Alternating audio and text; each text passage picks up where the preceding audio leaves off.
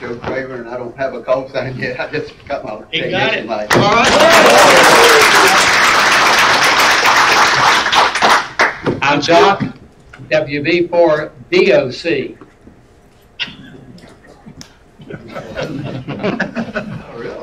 I'm Jim, W4UX.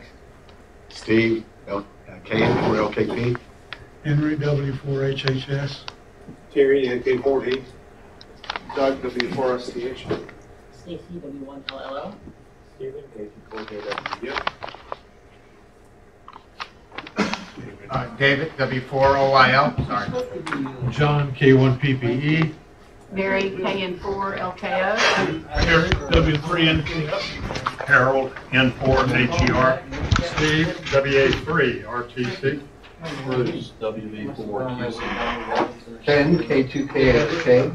David, KN4VVT. Managed to pass my general. All right. I'm David, KC4X. Yeah. Mike, W4LLV. Dale, WB9SL. I'm Randy, NC4RT. Jeff, AC4YN. And W4ST. Jim, KP4SJ.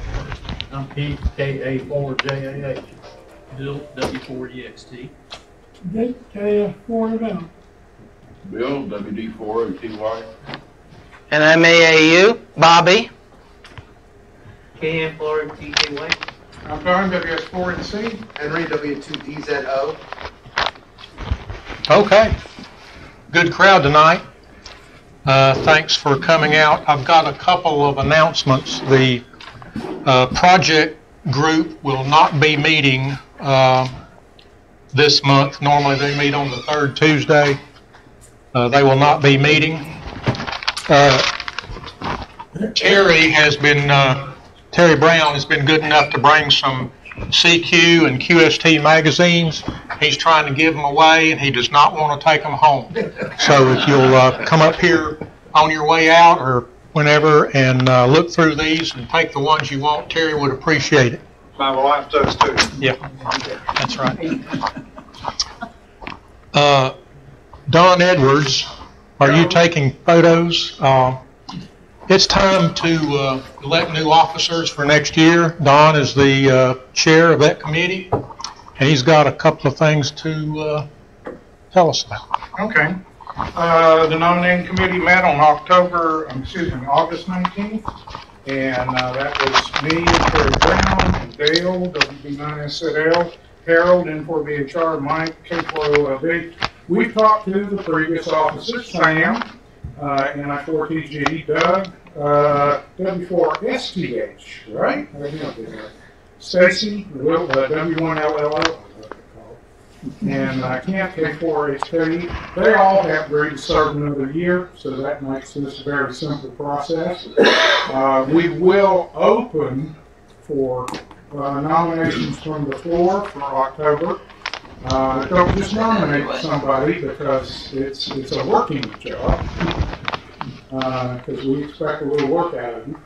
And Mike, you were on that committee, weren't you? Yeah. Okay, all right. Make sure I've got everybody.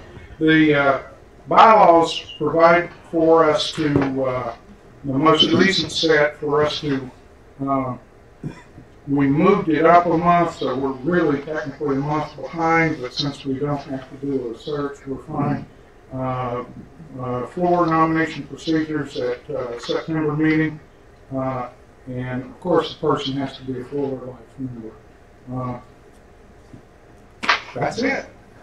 Thank you, Don. Thank you. I had forgotten, we have a couple of items for show and tell tonight. Recently, the internet was not functioning well at the club, and the reason for that is the squirrel chewed through the cable. We'll see it. If you want to pass that around, you can. That's right. This is the lightning part. If you'll look in the end of this connector, you'll see what lightning can do. So. I think the squirrel is DOA, as they say. Who discovered? Ken. in trying to see why remote hams wasn't working for a couple of days. I was at Time Warner down near Spectrum, and I never even had to come in the building. I went around and tested the signal outside, climbed a pole out there, and that's what we discovered. Which is, good and bad. I'm glad that we finally got a diagnosis and a remedy, but since we put this internet in, it has not been as reliable as we wanted. So now remote hams should be no problem, 24/7, except when we're in here using it. And, yeah. The guy told me, by the way, some of you probably know this, but he told me a fun fact. Why would squirrels chew that cable that they can't eat, as well as chewing the ropes on my dipole? Yes. And he said that the reason is that their teeth never stop growing. And they chew on things to gnaw them down, because if they didn't, they'd starve to death if they wouldn't be able to eat. Thanks for that, Ken. I was wondering. Anyway, that's very good. Anybody want to get access to remote hams and get on there? Thanks. Thank you, Ken, and thank you for your help on that. I wanted to bring up a topic. Next year is going to be our 90th anniversary.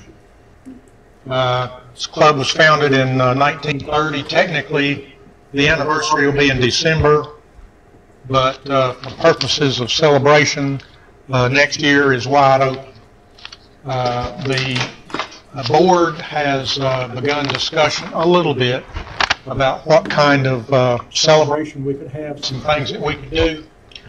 I would like for everybody in here to be thinking about things we could do for the 90th celebration. And if you want to email me or another club officer, or write it down and bring it next meeting. Some of the things that have been discussed were a special QSL card, special events by individuals or groups, open house at the club with media invited, signs and banners, updated QRZ page, history and photos on the website, special 90th banner for the Hamfest and Field Day. I think I already said that. It was suggested we have a week of festivities with the mayor proclaiming Amateur Radio Week. Our special suffix to each member's call sign, and awards for folks in the United States or internationally making contact with the most W4NC members. Award certificates, but I know somebody in here has a great idea, and we would like to have it. So if you'll be thinking about that, and we'll be discussing our plans in the meeting here as we get a little bit closer to next year, but I wanted you to be thinking about it. 90 years is a big deal. And in 10 years, who knows, where some of us may be. 90 years is a really big deal, and we were talking at the board meeting, and we think there's only one other club in the United States that may be older than we are. It's a really, really huge deal, so it's worth celebrating. That historical point, there's only 6 years between the start of this club and the first radio telephony. Right, that's right. QST had a spread on the Raleigh Club for their 50th. For 50, right. That's what's that about. This past time, yes. 50, and they had like, what was it, about 5 or 6 of the original members there in that picture of celebrating their 50th anniversary. Right. I don't think we're going to have any original members. No. We may have a photo of them. Okay. John Kippy wants a couple of minutes tonight to present something to the membership. I'm with Shelby, and what I went there looking for was a backup radio for my 847 that would work and I couldn't find one. But what I did find was this. It's a 757. Works fine. We hooked it up, put it on an antenna, and we made contacts. The next thing I found was this amplifier. It's before Ameritron put their name on the front, it's on the back. So, but it works. It puts out 400 watts, and we tested it, and we made contacts all over the place. This one was a tuner. We picked it up. I picked it up for $30, and we used that on the station to help tune in the antenna that we randomly put up. We put up an inverted V that was, the apex was at about 25 feet, something like that. And we used this type of mast system. I don't know if anybody's, I'm sure most of you have been to a Hamfest and saw these Army masts they set up. Well, there's 8 4-foot pieces of aluminum, and the rings to guide it off with, the what they call a platform to set it on, when in reality it's tapped, but it makes a good stand. And that I got for $55. So, and then that last day I'm going through and I meet this guy, and he's got this TS-140. Works fine. I picked it up for $200. The reason why I'm bringing this all up to you is because I've heard it said many times by a lot of people that going from technician to general is too big of an expense. They can't afford it. Well, if you're in the right place at the right time, you can pick up a radio for $200, and it works. Or $300, and it works. Like I said, this whole thing right here didn't cost me $700. Every minute. And it's a station that's going into my camper, so that's where it's going to be. But I wanted to bring it here and let y'all see it and understand that, yes, if you can afford to buy the HF gear that you see out there, a lot of people using, that's great. But if you can't, you can still get on the air and still enjoy HF the way I have many years. So anyway, that's what I wanted to say. Thank you. Thank you, John. So the key to that is if you need equipment, go with John to the Hamfest. Go with Dale. All in around. Okay, our treasurer Kent is not here tonight. He had another commitment. He texted that our current balance in the treasury is $2,343.94. Harlan, our Aries Oxcom leader, is also absent tonight. He has had a deployment or 2 deployments and had training and stuff, and so he's a little bit behind the 8 ball on Tour to Tanglewood.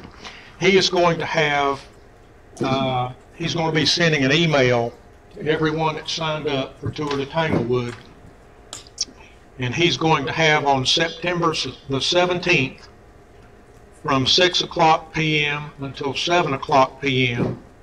an online meeting. You can do it on your phone. That's September 17th, 1800. Also, as far as Tour to Tanglewood goes, we still need help on Sunday. Saturday is just about covered, but if there's any way you can volunteer for Sunday, that would be a big help. Dale, do you want to give us a repeater report and a test report? Thank you. Well, first, as always, want to thank the VEs for getting the right spot for administering the test tonight. We had, let's see, several we had to leave. Mike, Mary, and W3ABB, and there's several others over here. In fact, if you stand up, Mike. who else? Saw Henry. Yeah, here he is. Your eyes aren't too good. But anyway, thank these folks. And Mark, thank these folks for the going. We had what was it? Six folks tonight. My memory's 4, but all of them passed. 1 passed his extra, 2 passed their generals, and the other 3 passed their techs. And if you passed tonight and you're here, I know some of you have left, you please stand up.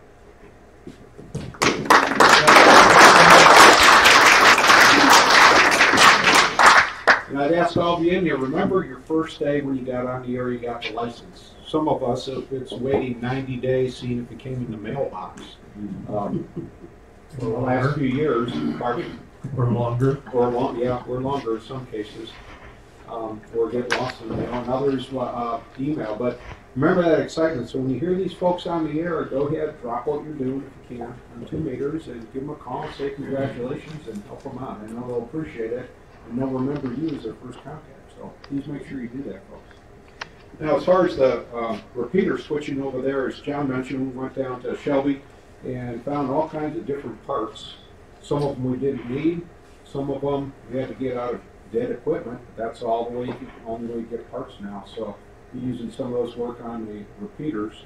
The 6-4 machine is still up at Baptist Hospital. That's the fusion machine. Still have some interference there, but working on it to get it down, put some filters on, and some extra pieces of a hard line. So just stay tuned. But it does work. Just limited coverage.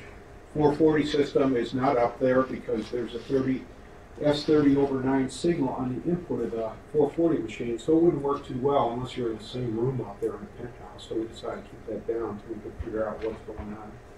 The 47 machine is still working well up at the Sourtown Mountain. David and I, thank you, David, he's going out there with Jim and with some other folks.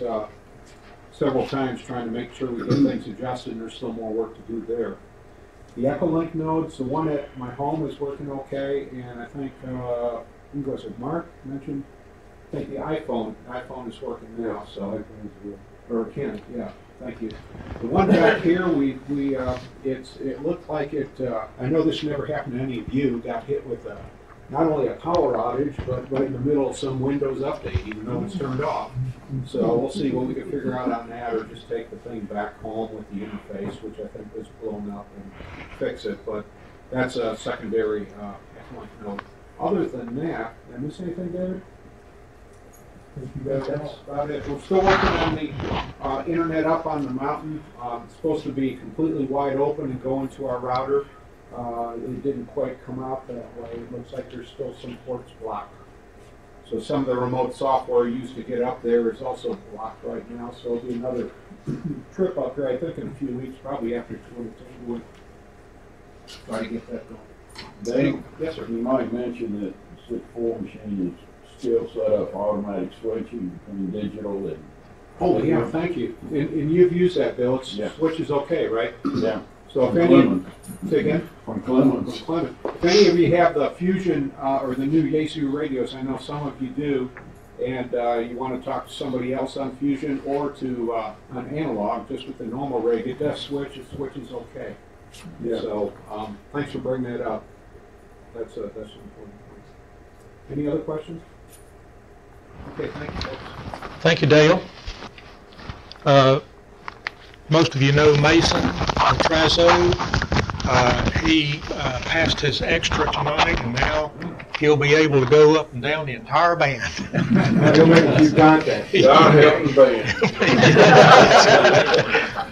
Okay, this is the last meeting before our Ham Fest. David is going to present to us some information about that. I wanted to add something to what Dale had said about the repeater there at 6-4. We found out that when the hospital is really busy, that's when the interference shows up.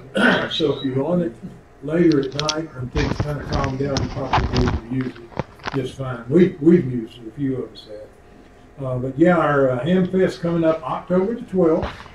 That's at the Robin Hood Road Baptist Church. Steve has made arrangements for us once again, and it'll be from 7:30 in the morning to about 11:30, depending on how the crowd goes. We're going to set up a test table so that if you see something there you want to buy and you want to test it, there'll be 12 volts there, probably a dummy load, whatever else we can think of to put at the test table.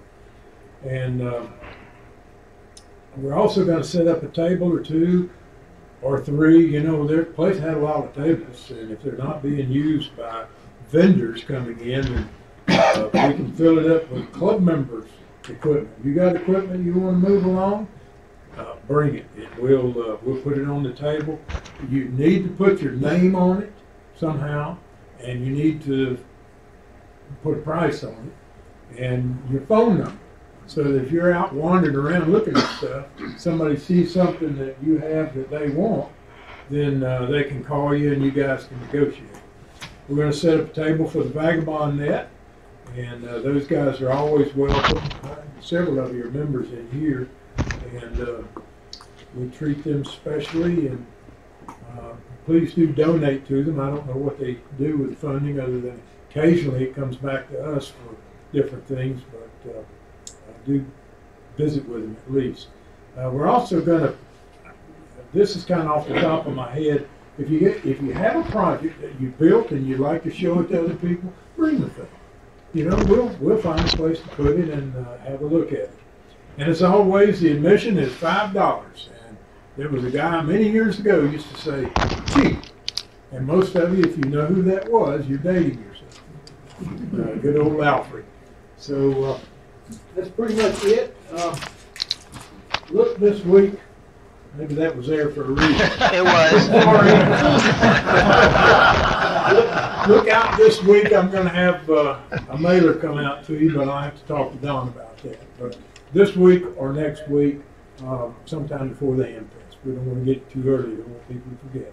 Any questions? Okay. Thank you. Yeah. Well, we still have a load-in Friday night. Oh, yeah. Load in Friday evening. Start about, wherever you might get there, I guess. We'll work that out. But we're going to stay till 7 o'clock. So we're hoping AC/DC will make it. You never know about these things. So we're hoping to have some vendors there, but you just never know. Anyway, it's on the website, and I'll send out the flyer, and we'll see where it goes. Thank you, David. And I would mention, we're going to need volunteers that Friday at 3 o'clock to set up tables, move tables around. And then the vendor move-in will be at 5, from 5 to 6:30. Also, Saturday morning at 6 a.m., I know that's early, but 6 a.m. or 6:30, we need volunteers to help move in vendors at that time. And the benefit of volunteering and being there is that you get to see everything before everybody else. So it's a good benefit to be there and help out and get first glance at what you might be interested in. Our presentation tonight is from Dr. Robert Meyer. We call him Bobby, but tonight we're going to call you Dr. Meyer. Okay. And he's got an excellent presentation for us. Floor is yours. Okay. Well, let's first show the splash screen, in case any of you missed it earlier. Okay, and if I go out of frame back there, let me know. All right, how many people remember July 20th, 1969? Remember what they were doing? Okay, about a third. Pretty good. I think that's the highest I've seen any time I've delivered this before. All right, how many people think we didn't go to the moon? Good! Do you need someone to say no? No, don't need someone to say no. Okay. Part of this would actually be proof for that we did. Okay. So, how many people here today could travel out of state without GPS? Quite a few. Okay. And not get lost, by the way. Oh, that cuts it down some. Okay. That cuts it down some. All right. Well, 50 years ago, plus about a month, a set of people did that. They traveled, in fact, about 800,000 kilometers out of town and back, and they did it without GPS, mostly because it didn't exist yet. In fact, it couldn't have existed without them doing that. So what this is about is the science that was necessary to make Apollo work and the science that we got out of it that we see around us today. Right now, anybody got anything on their person that they think would not have been here without the Apollo program? Good. Somebody's got a cell phone. And I know somebody back there's got a GPS antenna. Okay. How many people here have Velcro? Okay. That would almost certainly not have been marketed if not for Apollo. Whether or not it existed is questionable. Okay. And cruise control. It's a very good bet that, yes. Question? Cruise control. Oh, you have cruise, okay. All right. And also bring up lasers here if we have the time. By the way, if you have questions or comments during this, in most cases you can bring them up. Okay. How many people, whoops. I'm going to do this a couple times during this talk. I'll warn you right now. I have to change the correct index. Okay, how many people remember who said that? And any of you remember when it was said? Were any of you watching? Yeah, just actually watched it. Okay, one person at least was actually watching it. Two people. Right, okay. JFK committed this nation to landing a man on the moon and returning him safely to the Earth. Before this decade is out, and he said that in 1961, May 25th. Yes? That to this day is one of the coolest things I've ever heard on TV. I heartily agree with you. I mean, I was young back then. I was in college and all that. Still the coolest thing in the world I've ever heard on TV. I heartily agree with you. One of the best things I've ever heard a president say.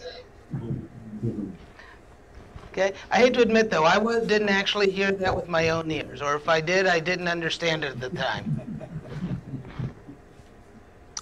Okay, make sure I do the right index here. Whoops, grab it. Okay, now there's a little problem. How many people would have, at that time, those who heard it, how many people thought that was impossible to go to the moon? Okay, did anybody here take an engineering course using the textbook University Physics? One person. Okay, two. Okay. What decade was that? Was it before 1989? Yeah. Okay. There was a chapter in the book, I'm sure you'll confirm, on proving you can't go to the moon, right? Right. One of the university physics, the standard textbook for engineers, used as a demonstration of not only finding out what you can do, but being able to find out what you can't do. And they used as their example for that going to the moon. You can't do it with a single shot. You'd burn up in the atmosphere as soon as you launched Jules Verne style. You can't do it with a single rocket vehicle, because the amount of fuel that you would need would basically, you'd start moving the moon around. You'd move your target around just from the weight of your rocket. And there were other things. So they proved all the ways you couldn't go to the moon. And by the way, when Apollo did it, they went around every one of those. But that was the point. They had to find ways that everybody had been told was impossible. Anybody know the phrase, "To the moon, Alice"? Jackie Gleason. Jackie Gleason. Right. Again, an expression of what was impossible. All right. So the problem, there we go. So the problem, we had to solve a couple problems at scales of distance, speed, and weight. Distance. Nobody'd been more than 40,000 kilometers before, 20,000 kilometers away from their starting point. Now we're going to go 20 times as far. Speed. Nobody had ever been above, at that time, I think, Mach 4. And yet, to go to the moon, you got to go Mach 37. Weight. Nobody had ever built a vehicle at the time that was airborne, or was at least above the ground, that weighed, at the time, the target would have actually been 20 million tons. Excuse me. I'm sorry, 20,000 tons. Get the decimal point right. And other things that were either never imagined or never encountered before. And a lot of them were completely unexpected at the time when the advisors told Kennedy that going to the moon was a good idea. And one thing that how many people here saw the movie Apollo 13? Almost everybody, good. So if for this audience, it would be more expected.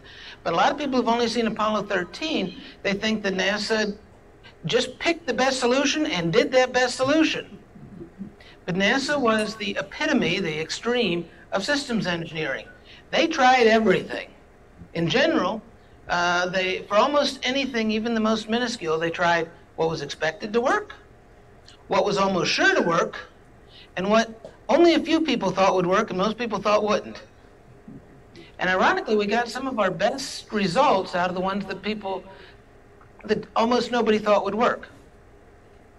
So they tried familiar, they tried unfamiliar, and so how many people have a guess what technology they used to bring the rocks from the surface of the moon up into the lunar module? Any guesses? A clothesline. A clothesline. They tried all kinds of things, including an elevator and a trebuchet, and seriously, they tried that. Lightweight and easy to manufacture, very easy to set up, and very repeatable. But a clothesline turned out to be the best idea, so that's what they used. Okay, and it didn't have to be real. A lot of stuff came out of fiction, science fiction especially. Okay, and if anybody wants to interrupt with suggestions, they can. So what did we end up with? As I said, some worked, most failed. At the time, this was, by the way, normal. Most companies in the United States, as you'll probably all remember, would have considered it ludicrous to put only one team on a critical project. It was normal to put multiple teams on any significant project. And if whoever succeeded first, that's what they used. And the other engineers that weren't fired, they were just put on other projects. Okay, so the best got us to the moon. The rest got us a lot of profitable industries that we're still using and made some of our old industries a lot more profitable. Okay.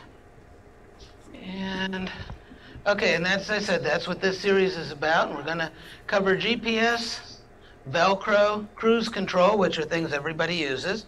And in this audience, if you like, I'll skip the Velcro and go to lasers, which didn't actually get us to the moon, but got us helped a lot of our current industries. By the way, as everyone knows, the lasers were around before Apollo. Okay, but I'll get to where Apollo comes in later. All right. Explanation of GPS. Okay, I'll give a little extra. All right. Let's see, how's it go? Warble, warble, how's it go? Warble, warble, little sat, how I wonder where I'm at. Twice around the world each day, 4 and 20 birds at play. Clear endeavor, steady beat, pseudo-random code repeat. And that's literally all it is. It's a bunch of 24 satellites active that are playing a tune over and over again, approximately 10,000 times a second. And you have built into your receiver a copy of each of the tunes that they play. Each one plays a slightly different one. Okay? And you keep time with it. Your device keeps time with it, tries to match it up. From that timing, it knows where each satellite is above the horizon. When the satellite is coming towards you, anybody heard of the Einstein-Doppler effect? It plays faster. When it sets, it plays slower. You simply have to count the speed at which your plane keeps up with it and do a little bit of trigonometry, four-dimensional trigonometry, and you know where you are. That system, however, also depends on your device having a number in it called the gravitational potential of the Earth, and it needs to be accurate. In general today, it's known accurately to, I believe it is 14 places. Anybody remember after Apollo landing, the State Department publishing that number to 11 places? Now, I, in grade school, memorized that number at the time. At the time, I didn't understand also why the State Department was publishing it. Of course, I didn't really understand what the State Department was, so. But it was at the time, it met the political goals because it was two things. It was one, proof we'd been to the moon, since that's a natural hash. You can't get that measurement from the surface of the Earth. There's too many fluctuations in the gravity field near it. If anybody's ever moved a pendulum clock just from one floor to another, or put it over a garage where a car goes in and out, they'll know the time changes, that the pendulum swing will be off enough just from introducing a car underneath it to lose seconds per week, or gain seconds per week. So you can't measure the gravitational potential of the Earth until you get several dozen Earth diameters away from it. So that number was proof we'd been there, had complex equipment that at the time could not be automated. It'd still be extremely expensive to automate it today. And it was also, that hash could be verified by other entities. It's sort of like saying, we know where you are. We in fact know where everybody is. And you can test that. Okay. So where it comes in here is trying to touch the moon. You want to touch the moon. You don't want to crash into it, not with a manned vehicle, not if you're going to bring them safely back to Earth. But it's a problem in accuracy similar to, everybody here knows what the Wachovia building is, downtown Winston-Salem? Okay, imagine trying to toss water balloons to the top of the Wachovia building without breaking any. Without knowing, go ahead. From the ground? From the ground. From the road out front. Try and toss a water balloon up to it so it just lands there without breaking. With unsteady wind. And you don't know the exact height, because that was the situation with the moon. We didn't know its exact distance at the time. We knew approximately within about 1%, but that's the best you could get by a telescopic observation. Go ahead. 1% of 800,000. Right. Yeah, 800,000 was the round trip. That's about 400,000 kilometers, 384,000. Okay. So that's the problem they had to solve. And, as usual, there were lots of them. Okay, one, Jules Verne proposed a cannon. Launch at just the right speed, and you would just make it to the moon. Of course, you might have a little problem. How many people have noted that when there's a rocket launch, there's usually a lot of flame at the bottom? Now, how many people here have noted that behind a jet engine, there's not a lot of heat? I can't think of an airport around here, but there's several airports around the country, some may have seen it, where they will have blast deflectors where the runway goes close to a road. Have you ever noted that those blast deflectors are made out of plastic and sometimes wood? Would you want to put a blast deflector made out of plastic or wood behind the exhaust pipe of your automobile? What would happen if you did? It wouldn't be there. It wouldn't be there. It would burn up. Jet engine, ideally, emits its gases at the same temperature that it brings the outside air in, and likewise a rocket engine. You know, in fact, they're not 100% efficient, so it does raise it up. But what makes the flame is the fact that you're shooting out a lot of matter, 1,500 kilos a second, at meteoric speed in sea level pressure. It's billions of meteors going off right there. You go up high. How many people saw the interim upper stages launched from the shuttle in orbit? Anybody? Okay. Well, you can look that up after this. There's no flame. How many people remember the Apollo 15, it was Apollo 15 or 16, launching from the moon and captured by the camera. Okay, was there a flame? No. Right.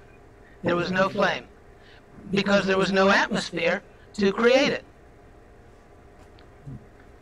Go ahead. That explains why those people in that little island that have the airport right by the end of the water, they get on that fence there, and that's why they don't burn up, huh? That's right.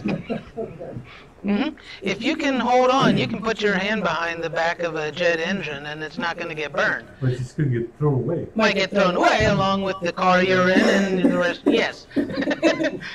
Yeah. And rocket engines are like that too. That's one reason they're efficient. Okay. Okay, we got that. Of course, others and when you land, you're going to land at escape speed. If you don't brake, you're just going to hit the moon. Even if you get it precisely enough to just make it there, not fall back to Earth and not go beyond the moon, you're still going to land at about 2 kilometers a second, which is not easy to survive. All right. Now, fiction had lots of them. In particular, anybody here see Buck Rogers? Okay, lots of people. Very good show. I highly recommend if you go see the pre-World War II ones. They're great. They stand the test of time. All right. How about E. Doc Smith?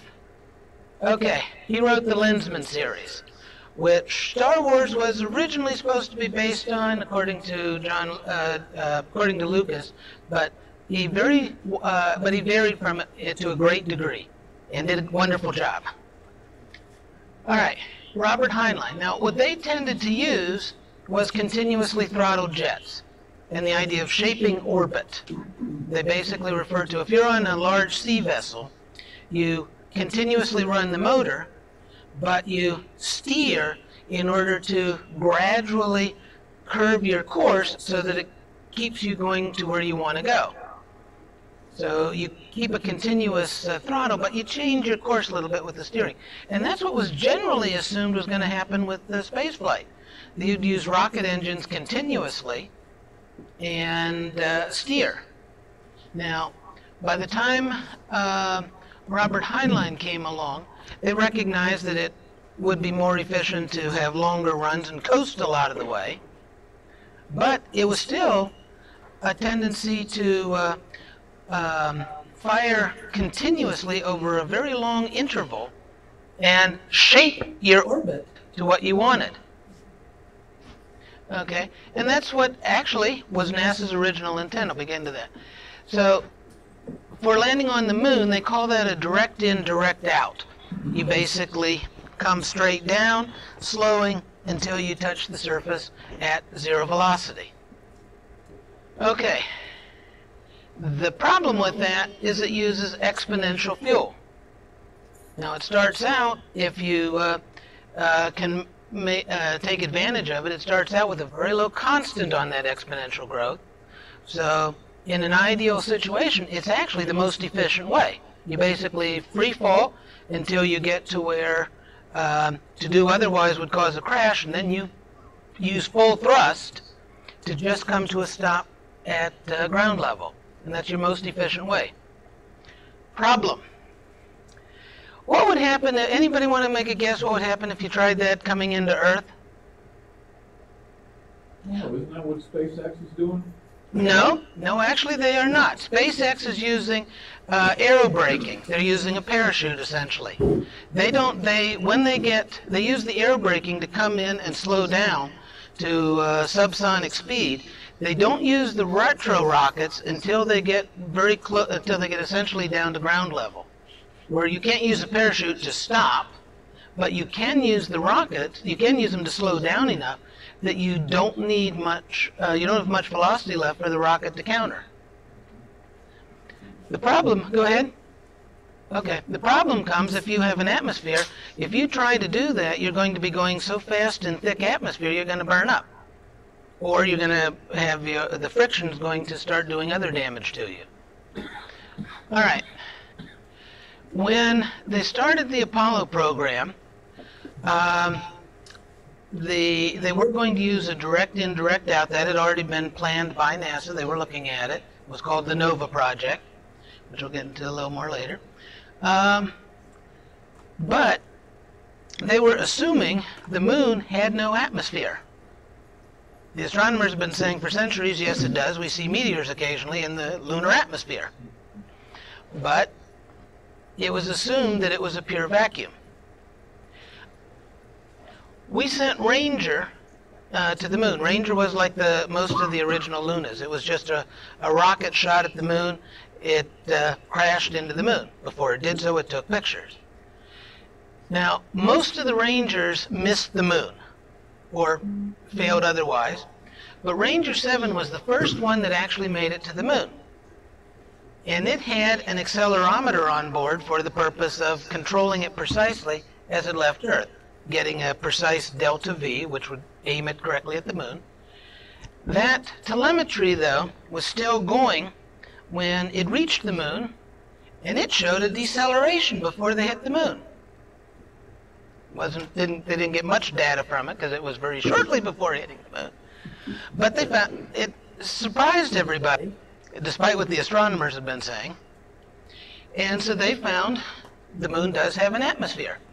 Now, if you're trying to breathe it, you got a problem. It's a little too thin.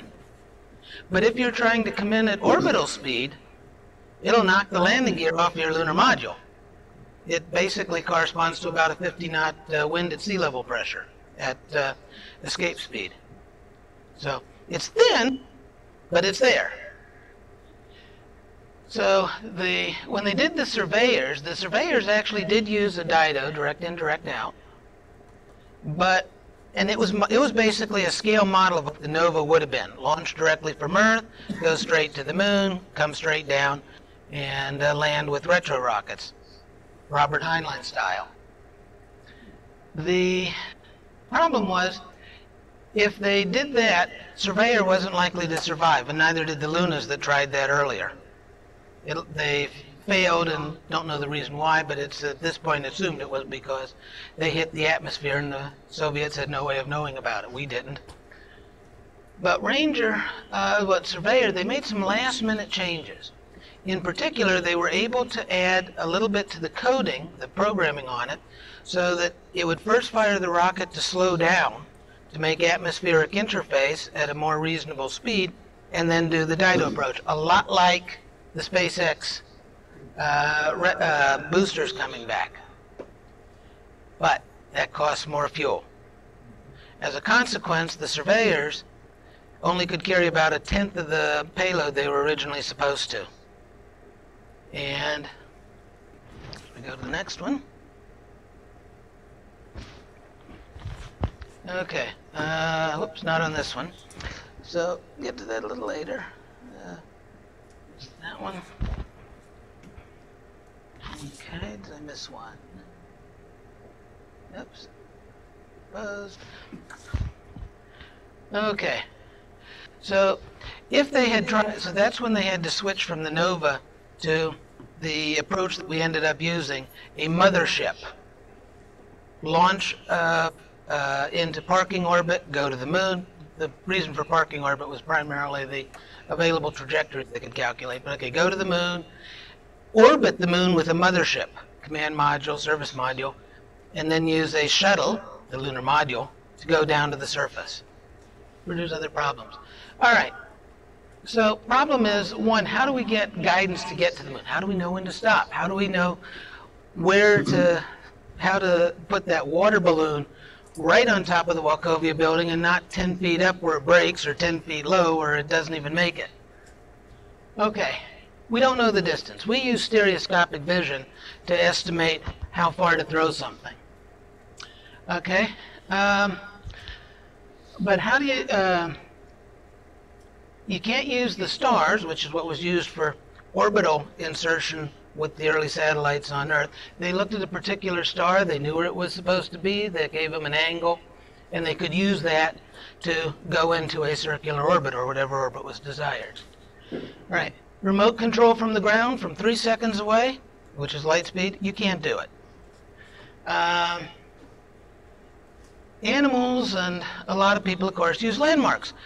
Street signs. Well, there's no street signs on the moon telling you you're getting close. So you don't know when to slow down exactly. Now, we do know, and they'd already used with stars, Doppler. Okay, And by the way, they tried all these things I'm saying that were as other options that didn't work. NASA tried them, tried to figure out a way to make them work. Okay. Frequency changes with speed. We all know that here today. We're very well, and it changes in gravity.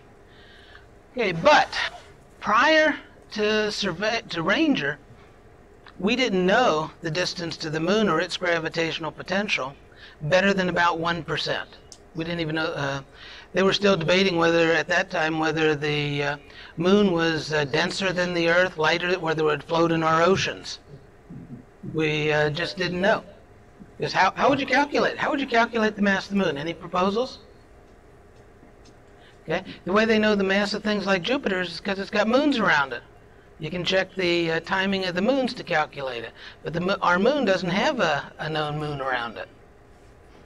Not until Ranger and those. That's, mind you, it was a less than one orbit moon. It just plowed into it, but it could still be used to calculate it. And that gave us to about 0.01%. That's not enough to put something down within 2 meters, by the way.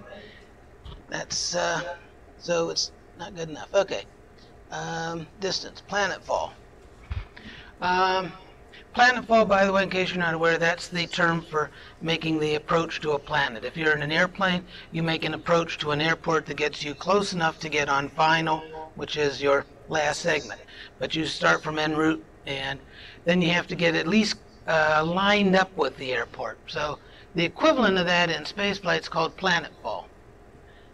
Now, the Apollo LEM actually did use a shaping orbit approach.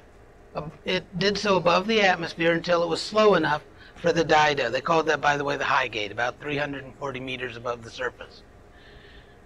Okay, now when you do that, the problem is if you're coming, phi is the angle between the horizontal, the horizon, and your approach vector. If you're doing a Dido, it's 90 degrees. You're coming straight down. If you're coming in from a orbit from a mothership, it's almost zero. It's called low phi. Much harder problem because let's suppose you fire your retros going that way. Let's suppose you fire your retros a little too much. Well, you're going to start falling. But as you fall, you're going to gain speed relative to the ground. So you're going to need to put a lot less thrust remaining, and it becomes a growing problem. With what they started, a small early air grows. 300-meter course accuracy, you needed at the entry point, 300-meter course accuracy, even with the moon's gravitational potential under 1%, and you'd have a 20,000-meter error by the time you stopped your horizontal velocity. If you were off by 300 meters when you started, you'd be off by 20,000 meters when you came to a horizontal stop. And the lunar module did not carry enough fuel to handle a 20,000 meter straight in drop. If it had, why would they bother with it? Okay. So it's a very sensitive problem. Okay. Now, as I said, gravitational potential is a natural hash. You can't measure it on the surface of the Earth because you just put a boulder, move a car, and your measurement of the field strength changes. So, but you can measure it, if nothing else, by shooting ICBMs around. You can verify whether you got the correct one. Okay, so this was the number that Apollo came up with. Apollo 10, actually, by the way. That was needed. And if you know that, that would give you, without Earth's atmosphere, a 30-meter error in GPS on Earth. Now, it's been refined since then, and that was the purpose for the Apollo 10. Anybody wonder why Apollo 10 didn't land on the moon? They had a LEM. Why didn't anybody before wonder why they didn't land? That's the reason. If when they went, they would have only had a 1 in 4 chance of, if they had given them the fuel, they deliberately put inert material in to avoid the temptation. But if they had had the fuel, they would have had only, based on what we had, they'd have only had a 1 in 4 chance of it even being possible to land. As it turns out, by the way, they were actually within the range. They theoretically they could have made it. It would have been very hard and would have been a very, very high risk, but it could have theoretically been done. And now this information, the astronauts didn't steer it per se. They steered it with cruise control. It's called an AGC, an autopilot, that was developed just for it, and it actually created the ergonomics that we now think of as cruise control, which I'll get to. But that was able now to reduce that gravitation. I think I got a typo here because I think it was 1% on Surveyor. That got the moon's gravitational potential down to the 0.01% that was necessary to attempt the landing. Okay, so GPS, which does the same problem in reverse, came out of that. We got the constant we needed from Apollo, and the technique was used essentially, developed from there for Earth use. We had Navstar 1A. There were a lot of still technical difficulties, but we had the theoretical possibility from that. Okay, so that was GPS. All right. So let's go to cruise control. Okay, before I go on to cruise control, any questions, comments, etc. on the GPS, or any memories regarding any of this? Anybody? Okay. All right. Okay. The other thing is the goal. You want to make a soft landing, one you can walk away from. Go ahead. Who? Okay. Means you got to accelerate from escape speed, about 2 kilometers a second, to walking speed at the surface. The lunar module was not very strong. I don't know if any of you have seen them in museums, the remaining ones. Okay. What can you tell me about when you saw it displayed in a museum? There should have been something prominent underneath it. I know the foot very light. They were very light. Pardon me? The foot and the arms. Skinny legs. Yeah. Skinny legs, very skinny legs. The lunar module could not hold itself up under Earth gravity. The legs were not strong enough. It would collapse under its own weight. So when you see them in a museum, either they've replaced the legs, or more commonly, they've basically put a shelf underneath it, so the lunar module is sitting like the classic tarantula on a banana with its center being supported rather than its legs. Okay. And so you have to decelerate using less fuel than you brought. That's the key. And that's the hard part, actually.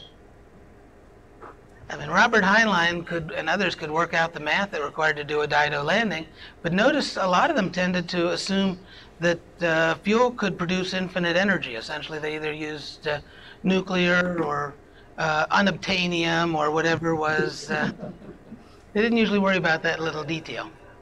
Okay, so the proposal was Dido, and Nova was what no hardware had been built, but before Kennedy made his announcement, NASA had a project called Nova to try and develop the techniques for how to get to the moon, how to design it. And they were figuring on a Heinlein-style single rocket. Now, if it went direct in, direct, there we go. If it had gone direct in, direct out, Nova would have required 64 Saturn Bs to launch. That little bit of atmosphere made a big difference. Okay, and all right, so if you're coming in high, the gravity vector doesn't change, so it's just a governor. That's as simple as it is. It's just a governor that you change your thrust if you're going too fast, you change your thrust if you're going too slow. But when it's an angle, because that changes the gravity directly, you can't do that. Okay, so Surveyor ended up, when they found that out, it replaced its payload 90% with extra fuel and then slowed about 5 miles early, 5 miles above the surface, which it could detect by radar. And they would then hold 4 Gs until they hit a radar distance and then do a Dido landing. Basically, 5 miles early, when you get to the point where the ratio says you're going to crash otherwise, you hold the 4 Gs and come down. So the original planned payload was about 400 pounds. They actually ended up using about 40. But they made it. And that was key. And of course later the Lunohods also successfully soft landed on the moon.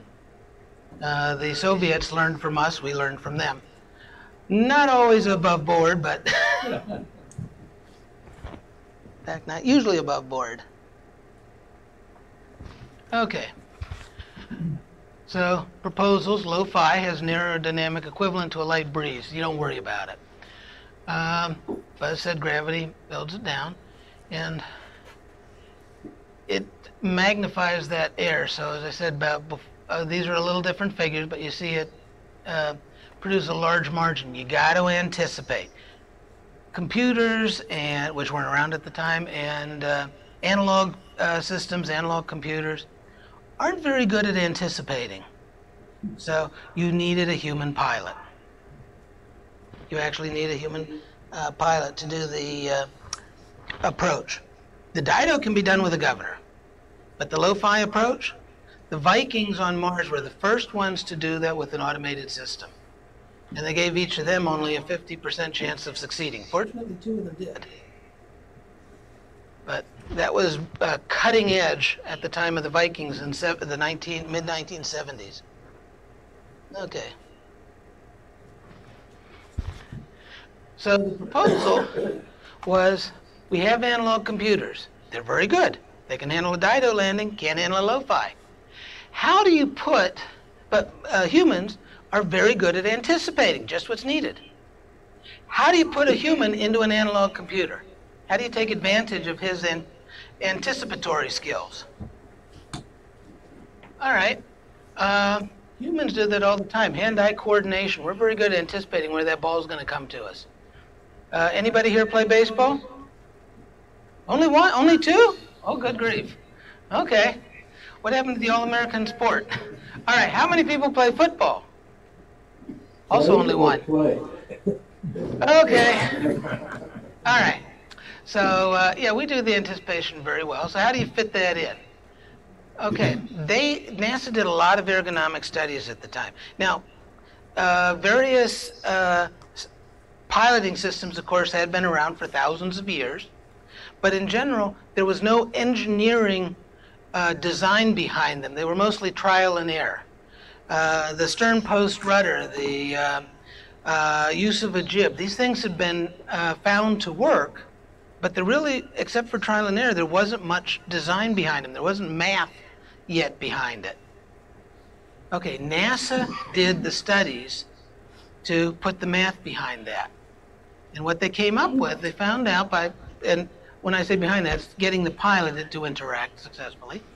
What they came up with was they found out that works best if the system reports a state, what you are at now, and what the predicted outcome is going to be at some condition in the future, such as when you are about to land or about to transition to the Dido approach, about to switch off from human and just come straight down. Okay, and then the human input commands a change of state. And that simple approach turned out to work for almost anybody. When they, among other things, they tried that not just with trained pilots, astronauts, they tried it with random people. And they found out that after just a few trials, a handful of trials, almost anybody could land the lunar module. And in fact, there were multiple, one of the very first games that was available on a computer was on the, what was it called? One of the very first Unix machines, which didn't have monitors, they weren't around, they weren't common yet, had an oscilloscope and drew vector graphics on it. Used a light pen as input. Anybody, okay, I should remember what those are. But anyway, it was one of the very earliest games, and you would land the lunar module. It was LEM, it was a basic program. I was playing with that in 1974. Mm-hmm. Yep.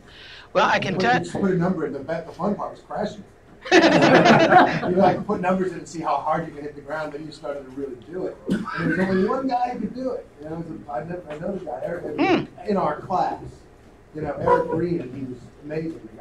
The guy designs front end dashboards for large ships. There. That's his gig. But he was the one guy that everybody tried to. He had it, but I remember him showing me the lab. And that's what it was. It was a basic program. Well, I'll point you at a Linux game called Lander you should be able to find, written in C, by the way, which is probably from that, was probably what the basic one was copied from. Because I know it predated, it was early 19, no, would have been late 1970s, I guess. But anyway, it's around and you can use it. It even, by the way, includes an autopilot similar to, in 2 dimensions, to what the astronauts had. They had 2 screens with 2 crosshairs. One told them what the expected velocity would be, vertical and range, when they got to the high gate, when they were going to switch over, and what the horizontal offset would be. And all they had to do was keep the 2 dots on the crosshairs, which proved to be very easy.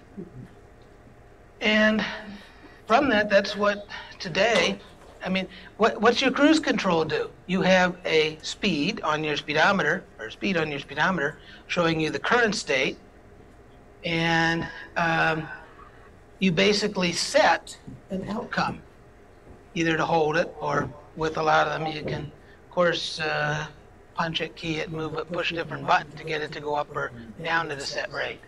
So you set what you want it to be, and people are very good at using that.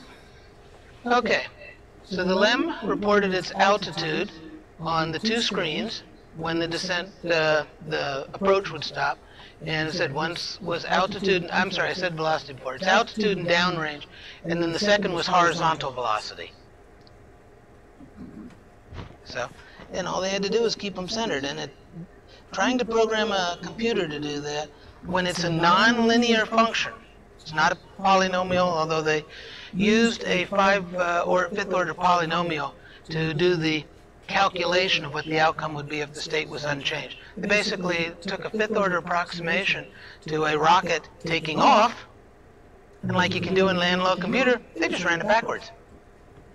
And they fitted the predicted radar distance and velocity to where the as an offset from where the 5th order polynomial predicted, and that was what actually fed the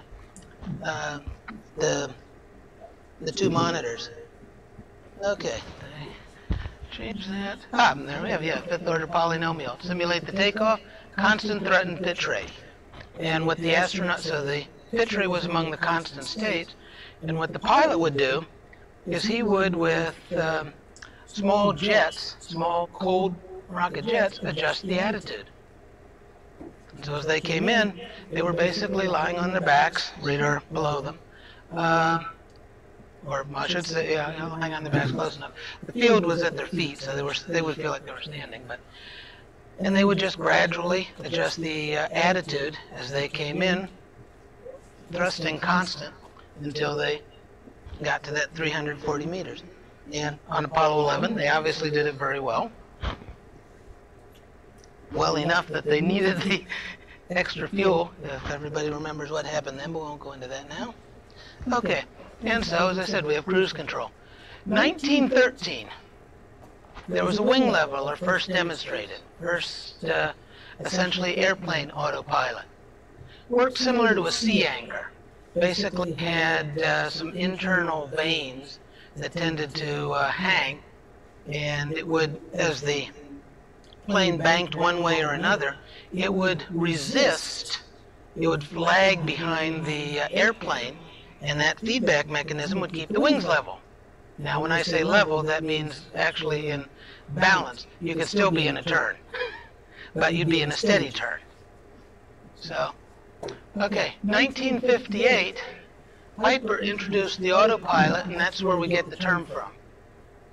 It was their brand name, but the FAA adopted that as the generic term.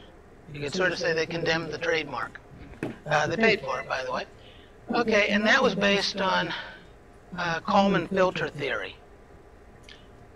Kalman filter theory was a little esoteric, but NASA made it common. Anybody here hear of Kalman filter theory before? One person. Okay, when did you hear of it? Probably 1982. Okay. Yeah, NASA was, it existed before then, but NASA brought it to engineers' attention. And as I said, the human factors, it introduced it to engineers. 1965, it's no coincidence here, this is just after NASA had the AGC, and probably about the same time that the Disney years were put on the simulator at Kennedy Space Center.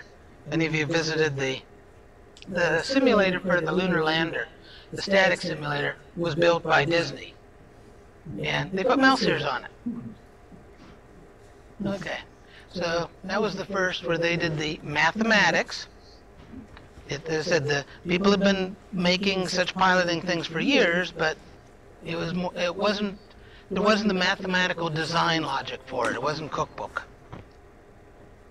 Okay, so that's cruise control, and now choice. How's our time?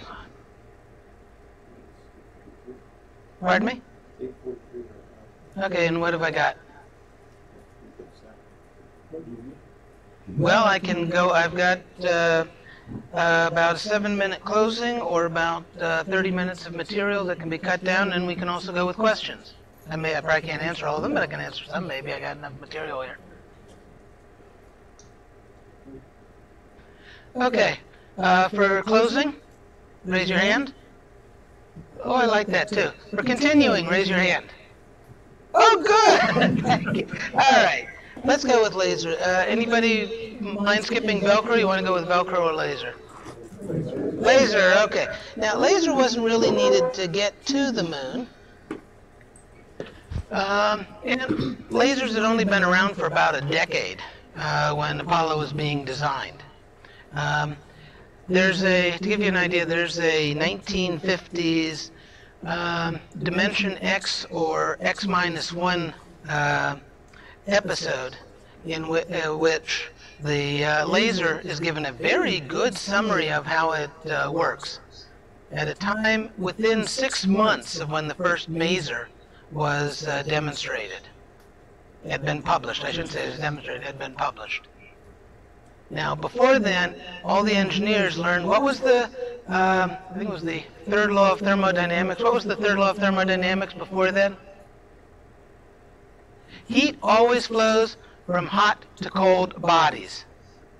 You can't, it was said to be impossible to have a receiver of energy that was not hotter than, that was not cooler than what was providing the energy. That was absolutely impossible. Now, I might add that while that was generally what 99% of the engineers were told, there were physicists, small percentage, that did recognize that the laws of entropy didn't actually require that. But nobody knew a way to do it. Okay. The laser, a lot of people, actually some people, is there anybody here who invented the laser before Bell Labs? Okay.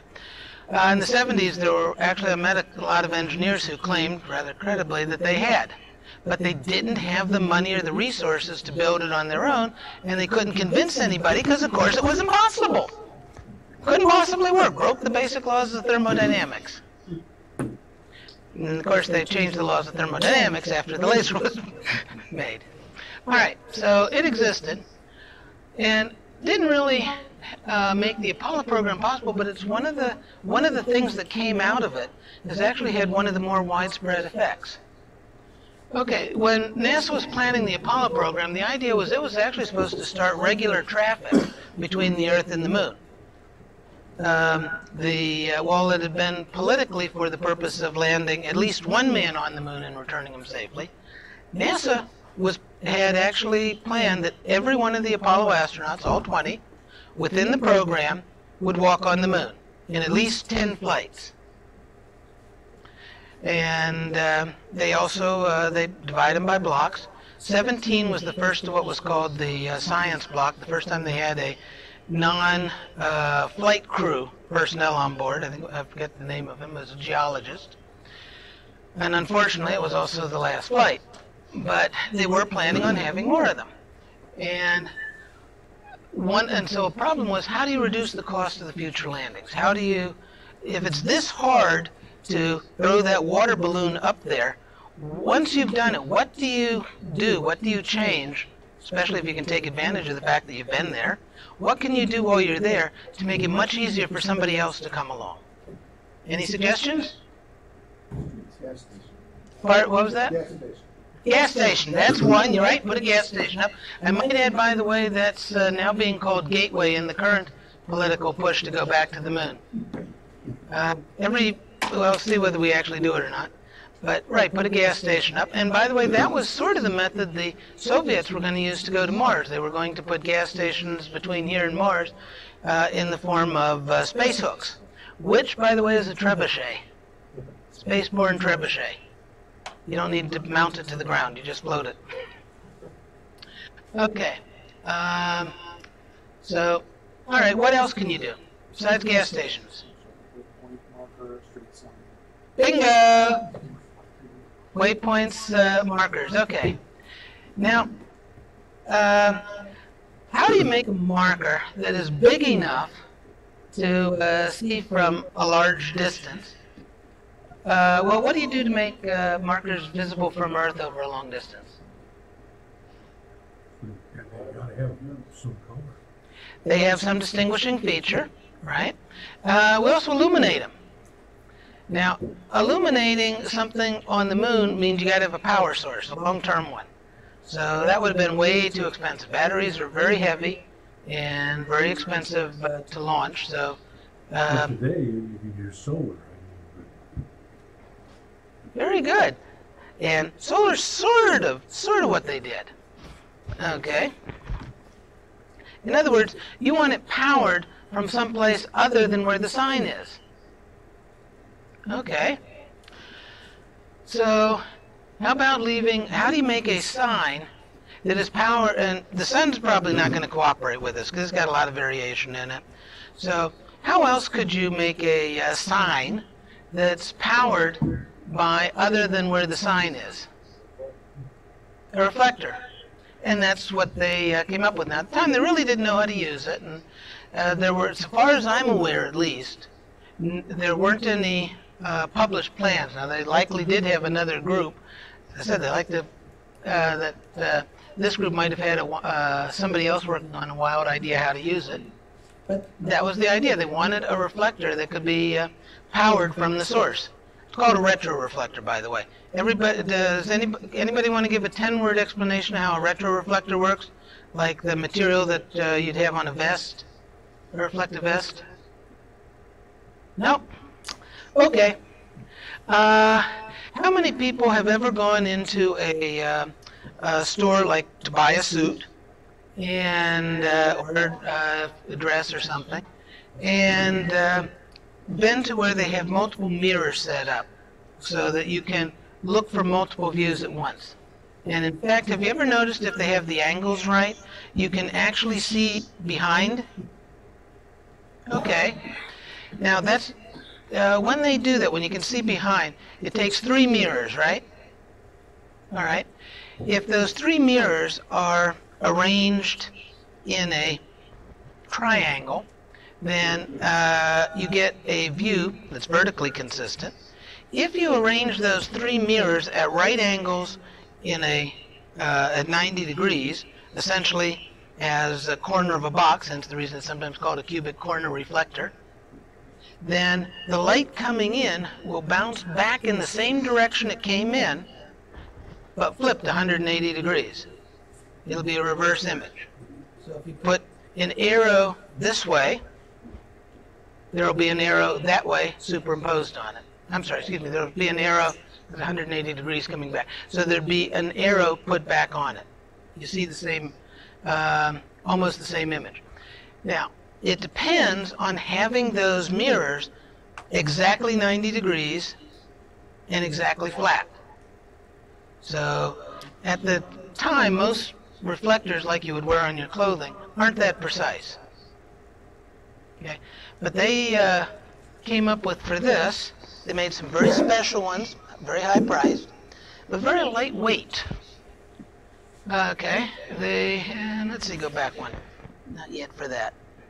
Okay, they made them out of fused quartz. Anybody know what fused quartz is otherwise known as? Silicon. Silicon dioxide. Okay, sand. Sand normally is fused quartz along with some contaminants. You purify it, you get pure fused quartz.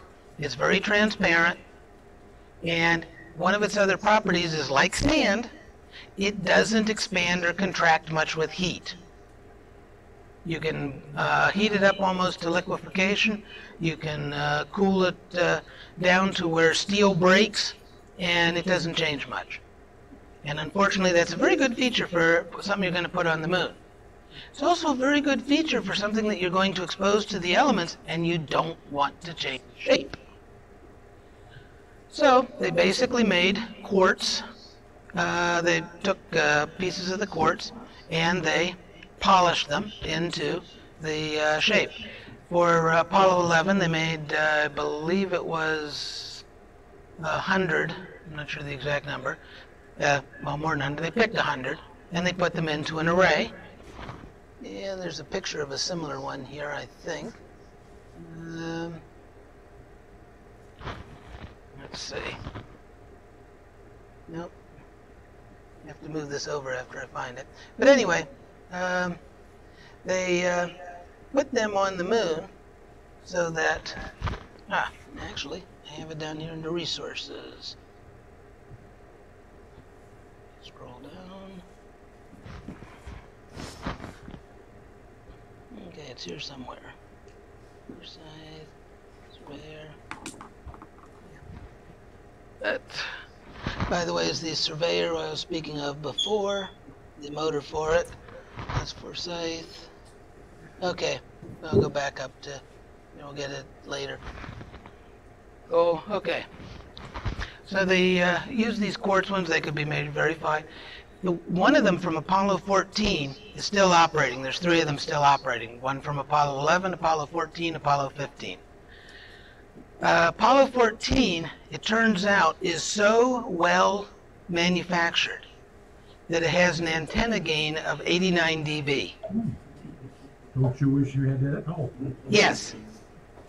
At the time, that was pretty close to the theoretical manufacturing limit for any collimation that could be done. And it still got that after 50 years. Apollo 15, they made a bigger one, and they placed them at 3 points on the moon. They also, by the way, had 2 on Apollo 16 and 17, which don't work anymore. Presumably they got covered, or they gradually degraded, or in some way they don't work anymore. Likewise, Luna 17 and 21, which were Lunahods. They were like they were remote-controlled robots that could roll around the moon. And they also had reflectors. As I said, the Soviets copied us. We copied them, they copied us. Theirs don't work either anymore. Apollo 11's actually didn't, they supposedly, the anecdote, and I haven't been able to find full corroboration for this, but the anecdote is that when they were on the moon, they sent test pulses at the moon, and they got reflections back from the reflector they'd set up. But after they took off, it didn't work. They couldn't get reflections anymore. The assumption was that they'd been covered up by the same stuff that, if you see the pictures from the lunar module, the flag blew away. And yeah, if you've ever seen a lot of the movies, what do you see if you supposedly go back in fiction to the first lunar landing site? You see this, right? You see this nice descent stage sitting there, pristine and nice and shiny. Anybody see what usually happens when you launch a rocket off from someplace? There's a bird spot. Yeah. And if you've seen the lunar reconnaissance orbiter pictures of the Apollo 11 or other landing sites, that's exactly what it looks like. It looks like the burn from a gun, a close carbon distribution, a burn mark. because that's basically what's there. You go back, you're just going to find a crumpled aluminum foil piece where the descent stage was, and a flag some score meters away. And presumably, that's what they figured stopped the Apollo 11. But they're working now. I wasn't able to find out exactly when they started working again, but Apollo 11 is now working again as a laser reflector. It might have been actually just that as the laser, having those reflectors there over the next, and this was where the benefit came in, it was serendipitous, but over the next several decades, as you started to collimate things, either lasers or other sources, they used those reflectors on the moon to do the final calibration. When on Earth, the best they could do in 1960 was about 1 millimeter at 300 feet, about 100 yards. And that would be only enough, at best, without atmospheric effects, to cover about a 40-kilometer wide swath on the moon, 40 by 40 kilometers. So you're not going to pick up a landing site. You send a powerful enough pulse at it, you'll at least know there's something there, but that's about as good as you're going to do. Okay,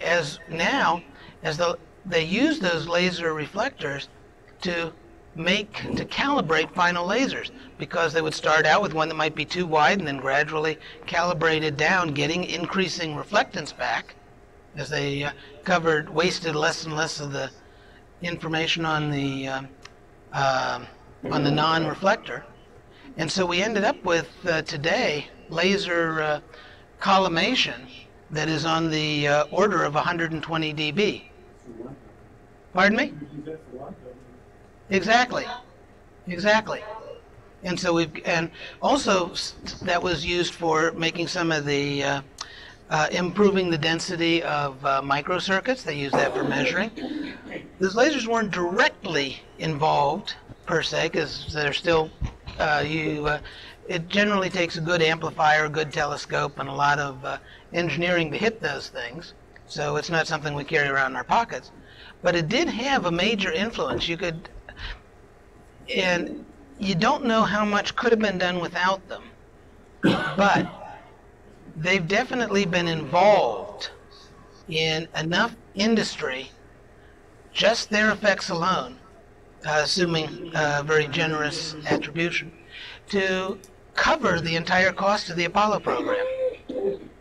And to the best of my knowledge, nobody predicted that. That was not one of the things they were targeting. Okay, so, and it's basically VASI. We talked about that. VASI is the equivalent of the lighted street sign.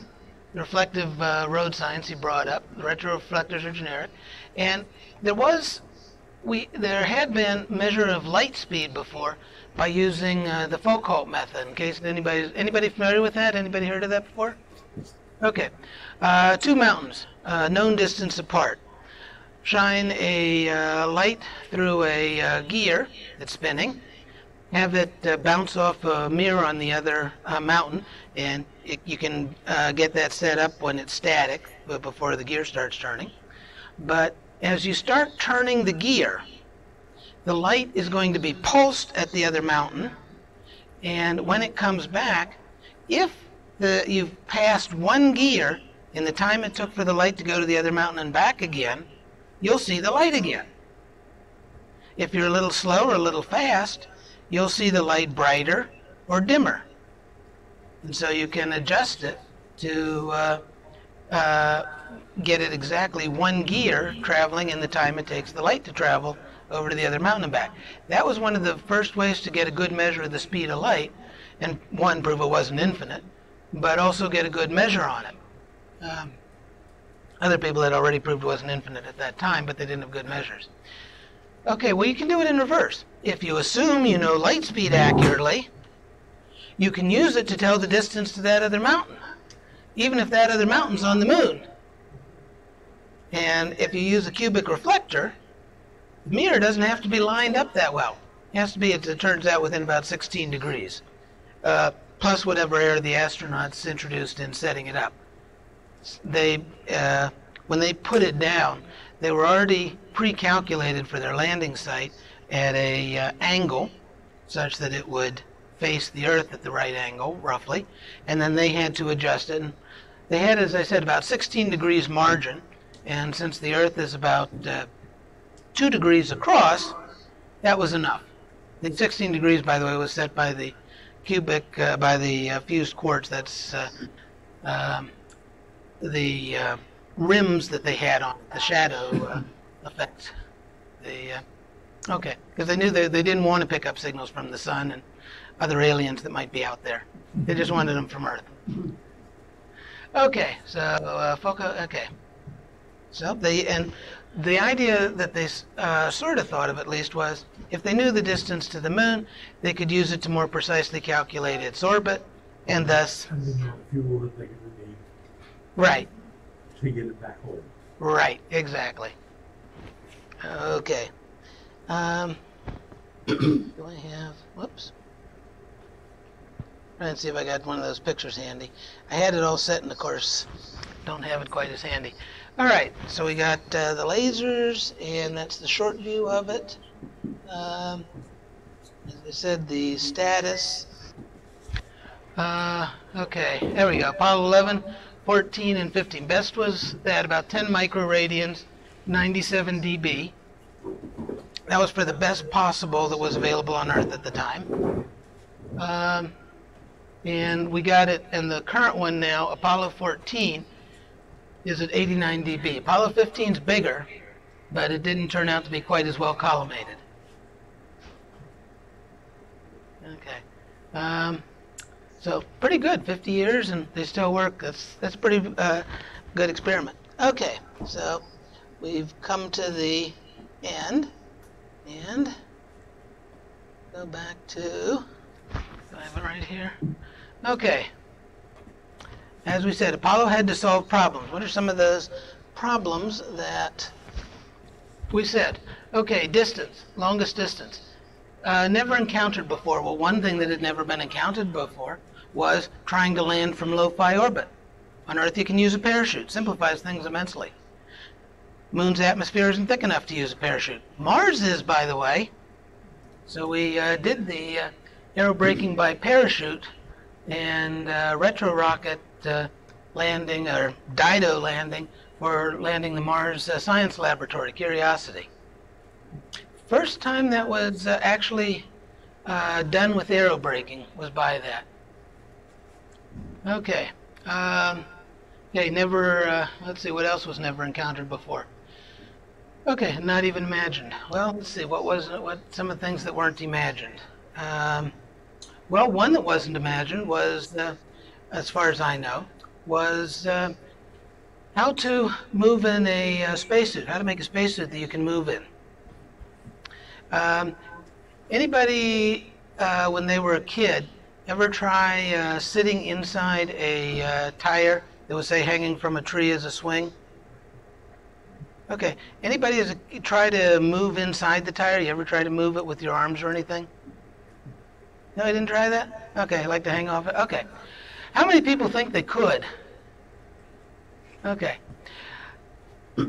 You have rubber that is supported by air pressure. If you change the volume on that air pressure even a little bit, at 15 pounds per square inch, what we have right here, that's a lot of energy. And you don't get it back usually. It goes into the rubber. So they had to figure with the spacesuits, they had to solve the problem. And they came up with the constant volume joint. A joint that you can move, and unlike your arm expanding, it doesn't expand. It occupies the same volume, whether it's bent or whether it's straight. And so that way you can, it's still hard. Moving in a spacesuit is very tiring. It's even tiring if you're surrounded by atmosphere, i.e. Earth atmosphere. Okay. Anybody else, any questions? Anybody else think of some of the things that they had to solve? All right, and they did it. In the Apollo 13 movie, you all, I take it, remember the scene where they said the upper guys have handed us this problem. We got to make the adapter circular for this fit into the hole designed for that square using only this. Everybody remember that scene? Okay, the movie was based on Lost Moon by Colonel Lovell, and that scene, however, was actually played out hundreds of times. When Gene Kranz said, "Bring everybody in," that was at the time about 300,000 contractors, and critical problems like that, they gave out to several teams. They gave it to teams that told them, okay, you've only got this stuff to work with. You've only got this stuff to work with. What are you going to do? And they came up with a lot of solutions. In particular, how many people know that they had a nuclear battery on board Apollo 11? Okay, they had one. It was at the time in the lunar module cargo bay. It was to power the ALSEP, the Apollo Lunar Science Experiment Package that they were going to leave.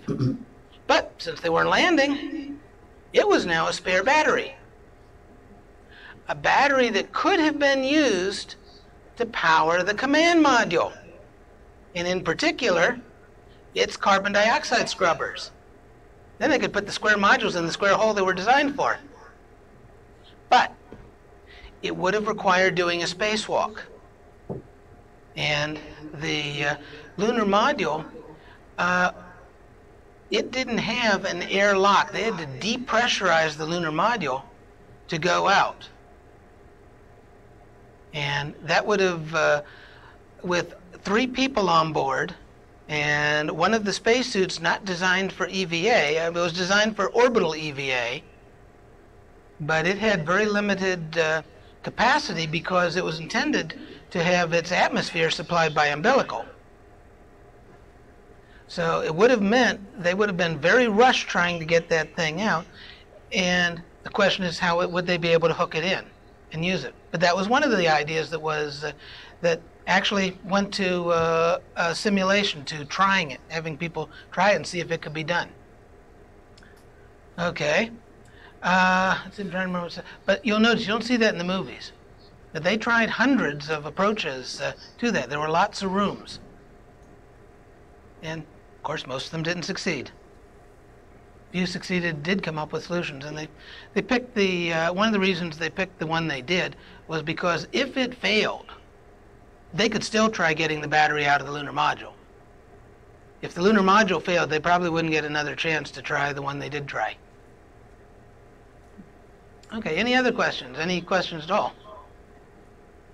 All right, well, hope now, one, if somebody comes to you now and says we didn't go to the moon, I hope among other things you've got some proof that we did and that you can show them yourself.